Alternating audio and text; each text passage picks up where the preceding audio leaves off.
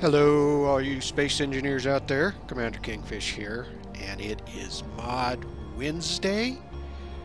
Today's mod is More Beams by Fencible, and it's just a basic mod. He's added some additional beams. He's added 6 additional beams to the beam set, and you can see you've got a cube block here. Actually, let me get my pointer out. You have a cube block which you can place. You have a 2x1 corner alternative. You have a 2x1 tip alternative. A 2x1 base alternative. Obviously this is a round alternative. And then you have a slope alternative. Now, I've put a few together here, and you can kind of see what I've done. Kind of inserted in here. Let me get to flying. Did an insert, and then using the 2x1 base alternative, and then there's the tippet alternative. I was able to put a sloping beam going up, and then I used just the regular I-beams right here, and so that's created the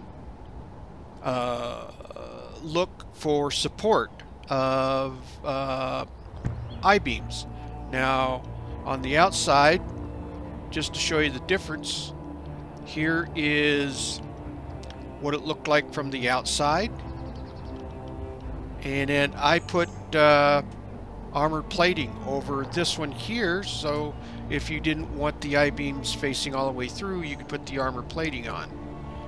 The other thing is too, using the regular slope blocks, you end up covering up this little open space in there, so it really kind of adds to it and makes it look pretty good.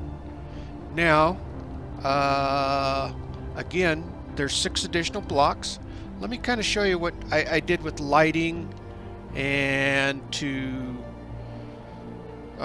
see what it looks like at night here. Give me just a second here. Let me change this. Get back to darkness. There we go. And then you can kind of see what it looks like with some additional lighting in there. It really kind of gives it a more of a structure look, more supported look, and that sort of thing. So again, this is More Beams by Fencible, and I think you guys will like building with it.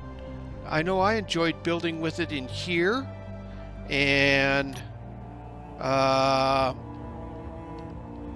yeah, so give it a try. Again, More Beams by Fencible, and you can find it in the workshop. Alright, well, I hope you enjoyed the video. I hope it helps you, and if you liked the video, hit that thumbs up. And hit the subscribe button. It really helps the channel out a lot. And with that, Commander Kingfish is out of here, and I will see you all in the next video. Thanks for watching, everyone.